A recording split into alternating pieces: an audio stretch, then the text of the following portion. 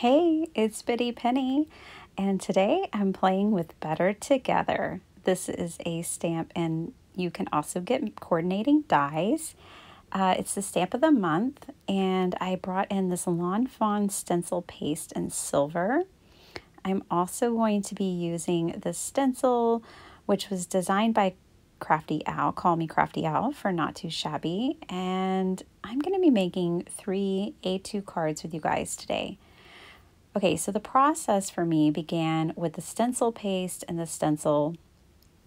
You know, it's kind of like when you're cooking in the kitchen, the thing that takes the longest to cook is what you need to start with. Same thing here, like the stencil paste is going to take the longest time to dry.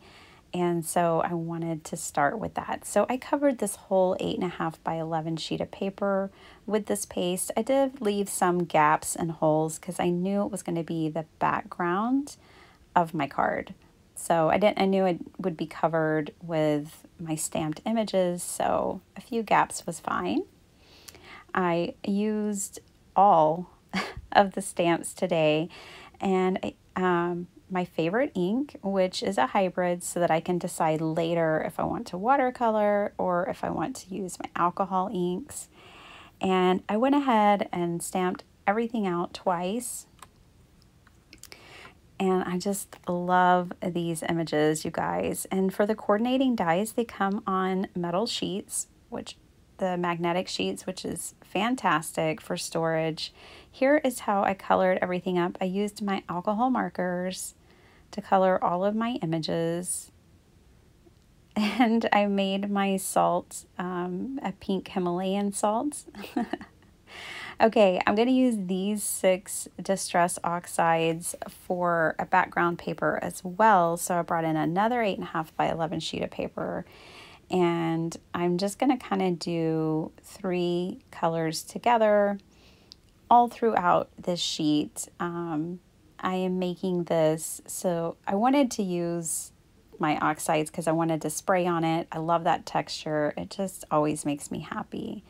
And Jamie usually gets like the latest distress inks that are released. Oh, words today. Okay, so she'll usually get all the latest releases, and she gets it both in the oxide and the regular distress ink. So if y'all are ever looking for distress oxides or distress inks, check out Not Too Shabby.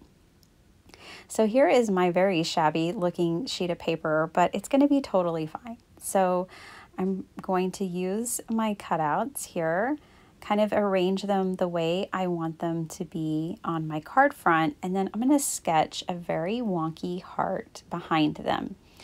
So if you wanted, you could, and you have it, then you could obviously use heart dies for this part, but I really just kind of wanted to sketch my hearts, and that way I could make it any size that I needed with the ephemera that I had grouped together. So I'm just going to hold those together with washi tape. It's a great way once you have things arranged to keep them that way. And I was just kind of laying some other pieces out, and this size of heart is just really ideal. So I'm going to cut out 3 of these. And they are super wonky, but I just love that about them. It doesn't bother me at all. And I sketched on the back of the paper just so my pencil marks and things wouldn't show in the final result, and I wouldn't have to be too worried about it. Not worried about it at all. Okay, so now I needed just to clean up that W a little bit, and I'm going to spritz these with water. I just love the way this looks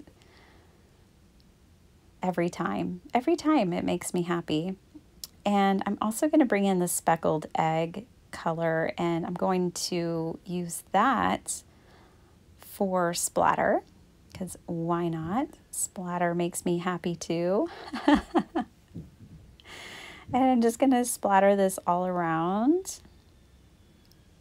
Once these pieces have thoroughly dried, then I will be able to come in and attach my ephemera that I created. So I am gluing some pieces down and I'm popping other pieces up.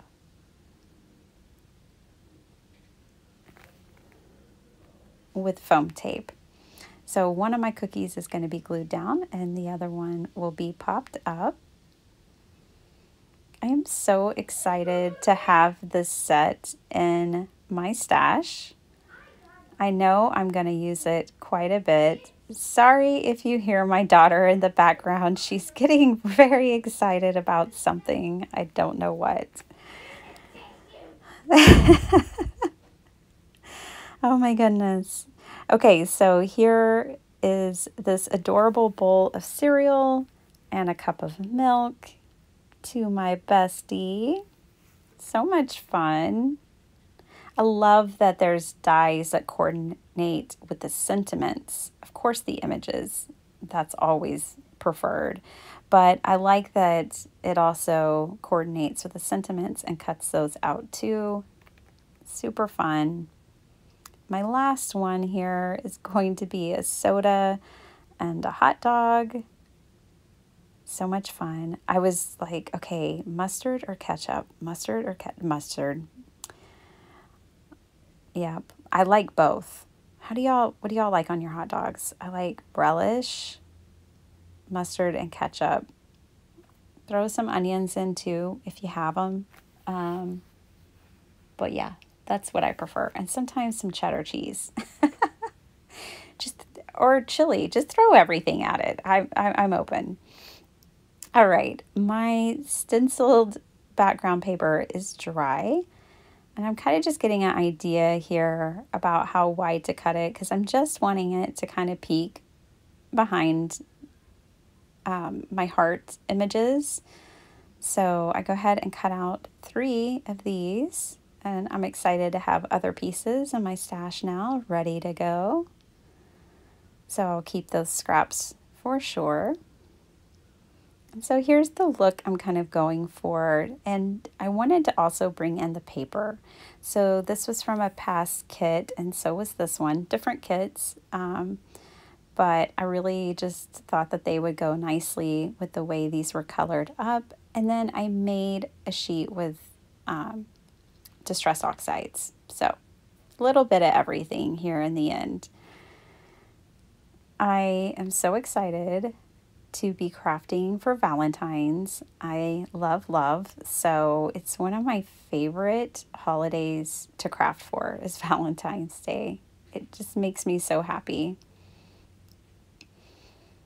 I'm gluing everything down. The only thing popped up on these cards today will just be like on this one of the cookies. Just keeping it simple, but because of all the layers, it still has plenty of dimension to it. And here are my 3 cards. Oh, I love them. My first 3 Valentines for 2022. Here is such a fun one. I just did simple stamping and used scrap paper on the inside of each one. This one I had even a leftover little cookie, so I popped it up with some of the stamped cookies. And this little guy. So cute. So fun. I hope you guys enjoyed this. Definitely click the link down below to go to Not Too Shabby and check out all the wonderful things in the shop and the stamp set. Make sure to subscribe. There's always inspiration here. Go over to Bitty Penny, or if you're watching this on Bitty Penny, go over to Not Too Shabby. Check both channels out and have a wonderful day. See you guys next time. Bye.